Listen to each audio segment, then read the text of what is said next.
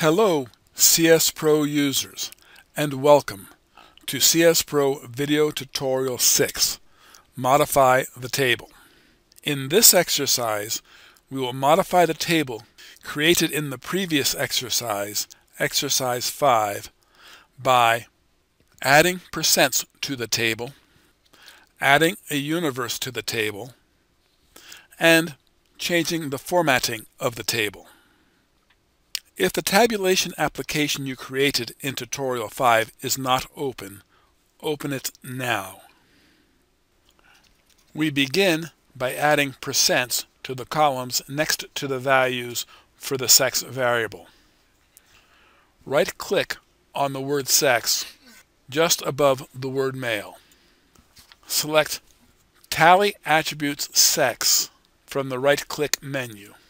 In the list on the left of the dialog box marked Available, click on Percents.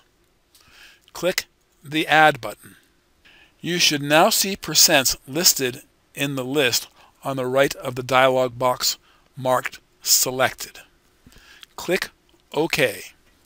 You should see 3 new columns on the table for the percents. Run the tabulation by clicking on the traffic light icon on the toolbar or by pressing Ctrl R.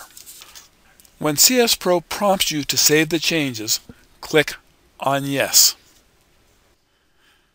Select the data file to tabulate by clicking on the ellipsis, navigating to the file, click on the file to tabulate, click Open,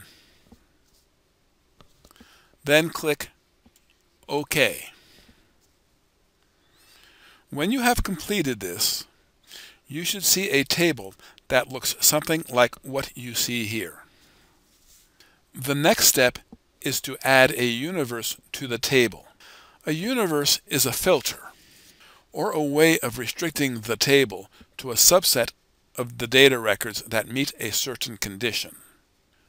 We will restrict the tabulation to married people only. Right-click anywhere on the table body. Select Tally Attributes Table from the right-click menu. In the section of the dialog box marked Universe, type marital underscore status equals 1. Be sure to type this correctly. Otherwise, you may see an error message like you see here. Correct the error message by clicking OK and making the correction. Click OK. Run the tabulation by clicking on the traffic light icon on the toolbar or by pressing Ctrl R. When CSPro prompts you to save the changes, click on Yes. Select the data file to tabulate by clicking on the ellipsis and selecting the data file. Click on Open, then click OK. We now have the table with the universe applied. Notice the counts are lower than in the previous step. This is because we are only including married people. We will change some of the formatting of the table. CSPro gives you control over the format of your tables, so we can change the way a table looks. But before we look at changing the appearance of a table, let's look at how we describe the parts of a table. The CSPro Helps provides a chart showing the terminology CSPro uses for the parts of a table. First is the header section. This is where the table title exists. This is the spanner. The spanner is a line across several column headings. The column heading is above the column and normally describes the data in the column. On the left of the table are the stubs and the captions. The stub is descriptive text describing the data on the corresponding line. Here is a caption. A caption has no corresponding row containing data. Inside the table are cells.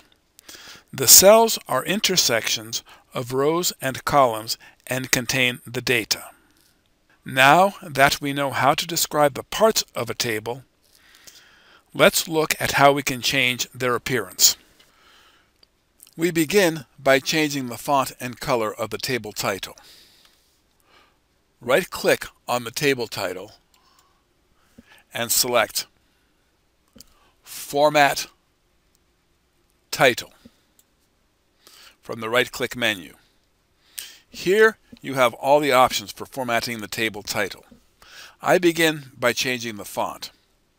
Under Font and Color, I click Change. I will select a 20-point bold font. Then click OK.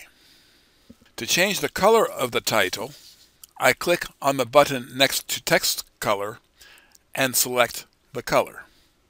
I choose blue. Click OK. Click OK. You can see the change in the formatting of the table title. Next, I will change the color of the stubs for ages 0 to 9 and 10 to 19 to red. I click on 0 to 9. While holding down the Shift key, I click on 10 to 19. Both stubs are now selected. Right-click. In the right-click menu, select Format Stub. Here we have the dialog box for changing the attributes of the stub.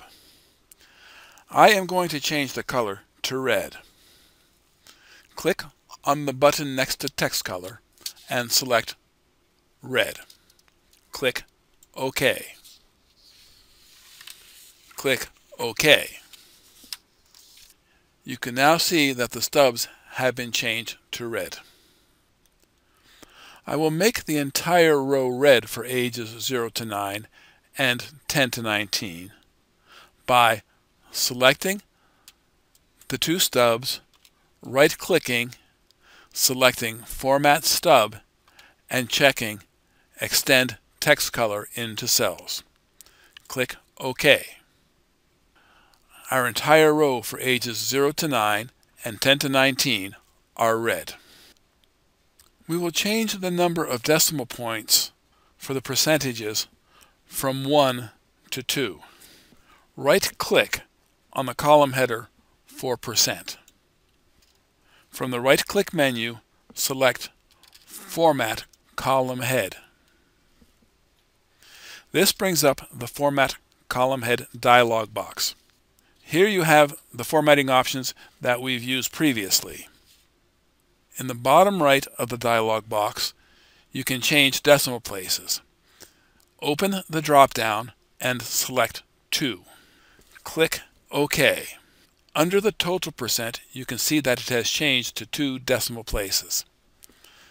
We will do the same for male. Right-click, Format Column Head, Decimal Places, 2, OK. And for the female %, right-click, Format Column Head, Decimal Places, 2. Now all of our percents are showing 2 decimal places.